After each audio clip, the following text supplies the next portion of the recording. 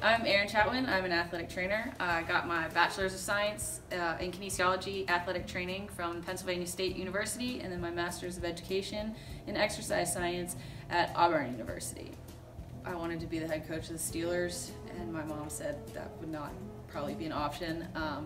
And I always watched football games, and I would see the guys run out onto the field and take care of the injured players, and so that piqued my interest. And then I was an athlete and constantly getting hurt, so having athletic training and athletic trainers in my life, their job just looks so perfect. Not sitting behind a desk, out there helping out, doing rehabs, that kind of thing.